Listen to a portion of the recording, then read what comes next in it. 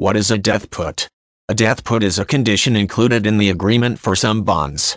It means that in the event of a bondholder dying, his survivors have the right to sell the bond back to the issuer and immediately receive its original face value. The death put is sometimes known as the survivor's option. In most cases, exercising a put option is technically carried out by the bondholder's estate rather than by an individual. Depending on the specific terms, this usually means the executor of the will must exercise the option. The money paid by the bond issuer then forms part of the estate and can be distributed to heirs in line with the inheritance process. The terms of a death put are contained in an indenture. This is the legal agreement that sets out the way the bond issue works and is a mandatory requirement when issuing a bond.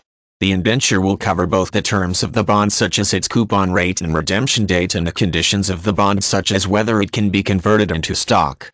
Investors considering a bond with a death put should carefully check the conditions. For example, there may be a minimum period that must expire after the bond's original issue before the option can be exercised. If the person dies before this period is up, the option is void.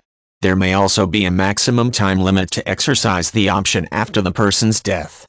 There may be specific requirements for the survivor to prove she has the legal right to carry out the option, and these requirements may be more complicated than simply being named as an executor of an estate. Some forms of death put will also allow somebody with power of attorney to exercise the option if the bondholder becomes legally incapacitated but is still alive. The word put and death put comes from its wider use in options-based contract. A put option is one in which one party in the contract has the right but not the obligation to sell a specified asset at a fixed price on a fixed date to the other party.